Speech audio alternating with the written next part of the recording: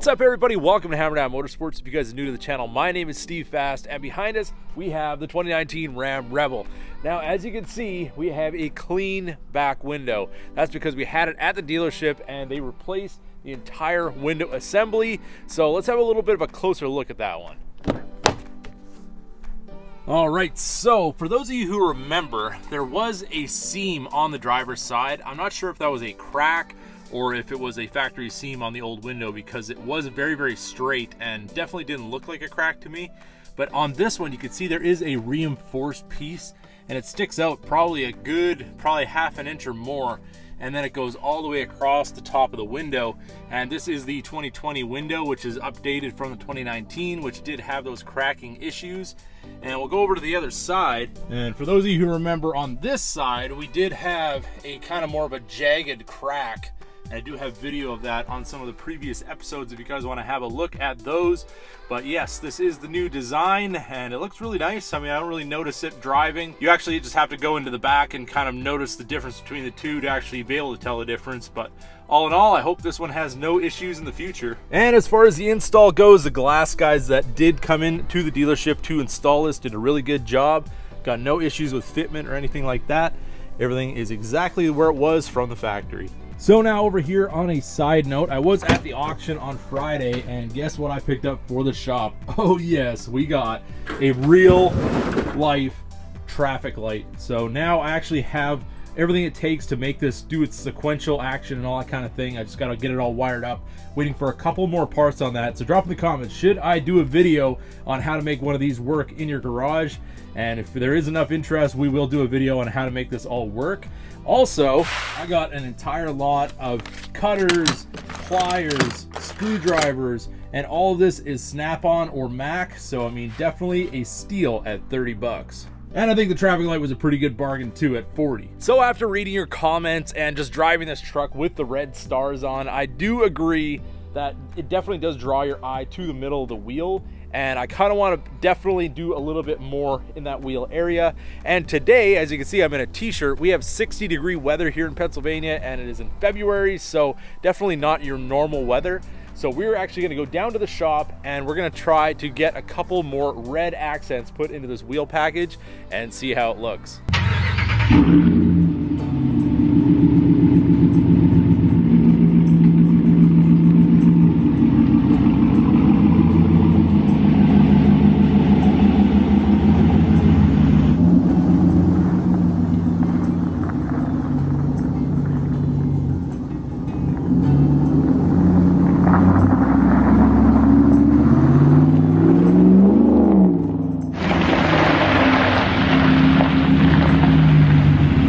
And before we can get the Rebel into the shop, well, we got to move the mud mouse. So let's see if we can make it up the muddy hill.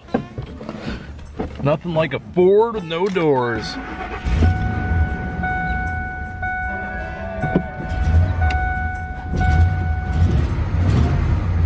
Still a little issue with the IAC, which I have yet to address.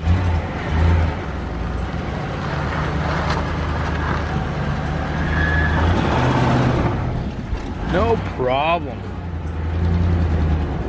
And truth be told, this truck is afraid of absolutely nothing, and it is a whole lot of fun to beat on.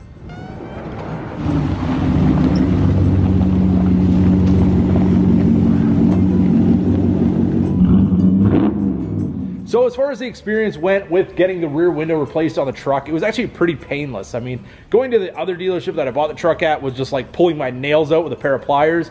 This place was so easy at New Holland Chrysler. Guy came out, took a picture of it, and confirmed everything. Well, there was a problem, there was a crack in the window, so on the window frame, and then they just sent that into Chrysler. Chrysler sent them out the new style rear window, and within 4 days he was calling me and making an appointment so we get this truck in, get it fixed.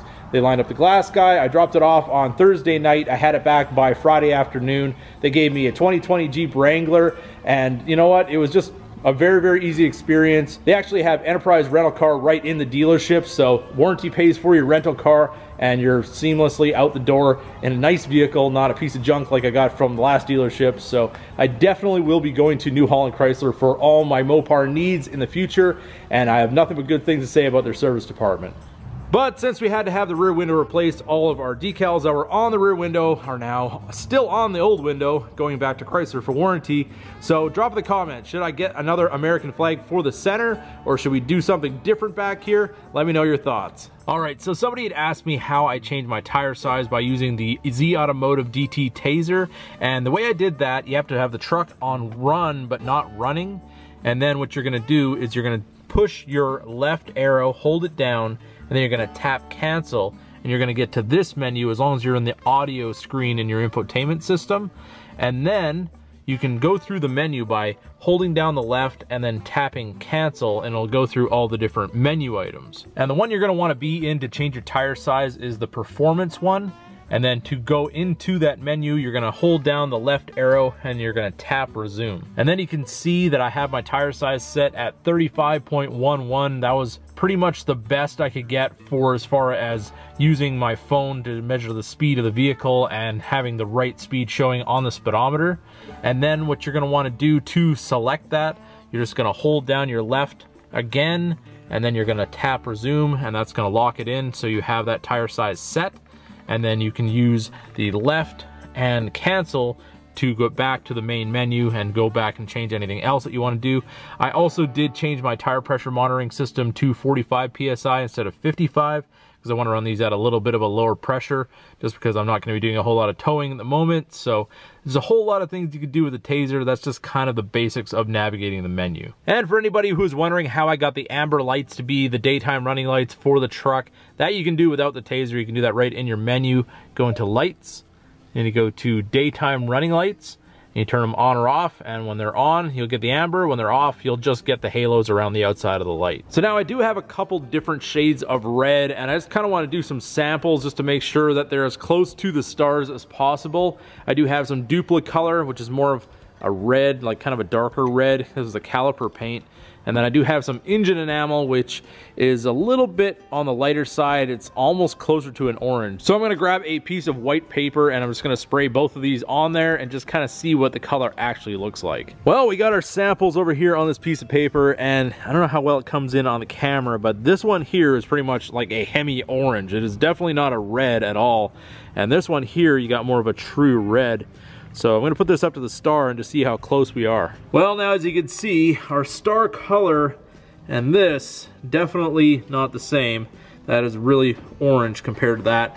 And this one over here is a little bit too far on the red side, because I'm pretty sure that these aren't gonna match very well whatsoever. So now that we know that the red that we have will not work with what we're trying to do here on the rims, I'm gonna have to head to the store. I'm gonna grab actually the 5th star that it came with, because they do give you one for your spare, so I can match up the proper color, and we'll see if we can find a match for these wheels. And on a day like today, why not take the Camaro?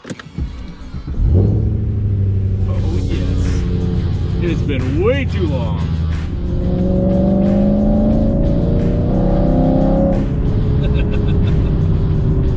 Well, everybody, this is the car that basically started the channel off. If you guys are new to the channel, this is the 2017 Camaro 2SS with the Vortex supercharger and many things added to it over the last couple of years.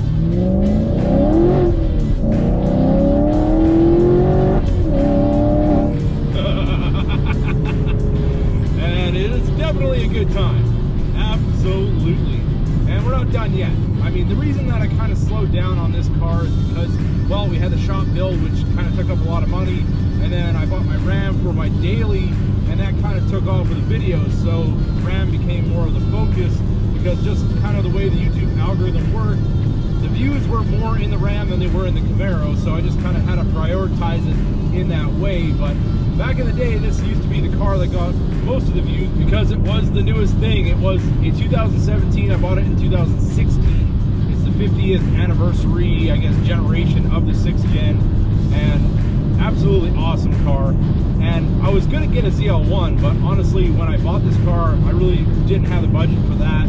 And I was thinking, well, you know, $60,000, $65,000 or $44,000. That was what this was. And then I added the supercharger and gained a bunch of sponsors like Vortec, and we made this car pretty fast.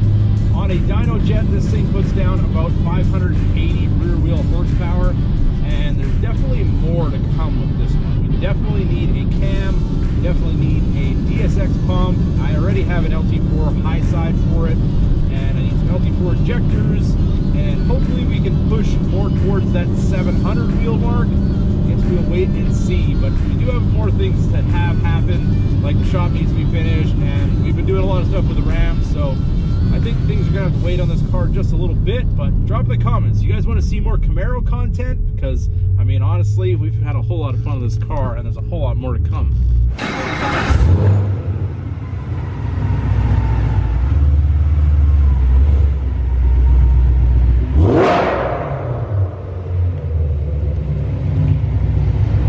All right, so after looking at a bunch of different reds, we have our star right here, and we have our paint color right here. You can see they are very, very similar. And now that it's all washed up, time for the dry cycle. So hopefully it's not too busy. We can do a short little pull underneath the overpass and really hear what this car has to offer. Coast is clear.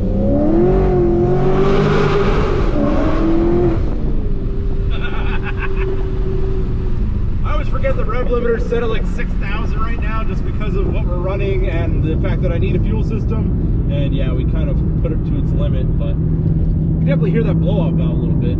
Gotta love it.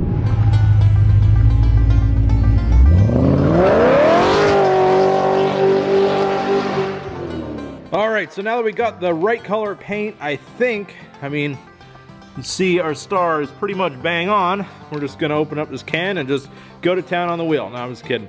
We're gonna take actually the bolts out of where the spokes are. These ones are removable. On these wheels, you can actually remove the spokes and you can change the color of those. I think I like them in black.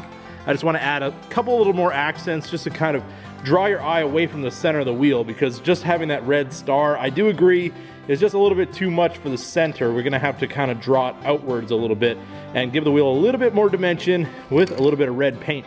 All right, so now here in our state-of-the-art painting facility, aka the back of the F-150, got everything nicely degreased. We're gonna throw some Bulldog adhesion promoter on these things, and then we're ready for some paint.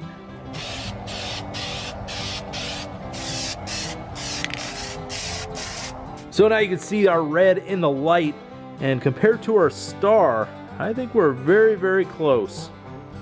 So we'll let this dry overnight, and then I'll hit it with a couple extra coats tomorrow, and we're ready to reinstall them and see how they look on the truck.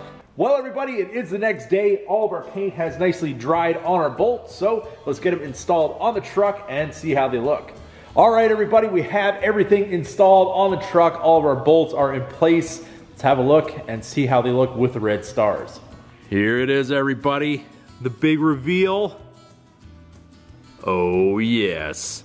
Now, I really do think that that draws your eye now to the outside of the wheel. It makes everything really nice and symmetrical, and I really think it makes these wheels pop. Definitely drop in the comments. Are you guys still hating the red stars, or are you thinking they're starting to make a little bit more sense?